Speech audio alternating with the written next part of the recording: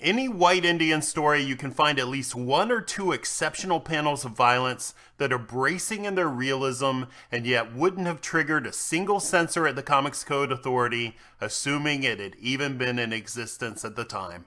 Frazetta's punches radically distort the skin, flesh, and fat in the combatant's face, capturing the exact moment of impact in a way that might seem wildly exaggerated. However, given a cursory look at still photos from every era of boxing and its most iconic athletes, from Joe Louis and Jake LaMotta to Sugar Ray Leonard and Roberto Duran to Mike Tyson and Manny Pacquiao, you see the same Frazetta-esque distortions in real life.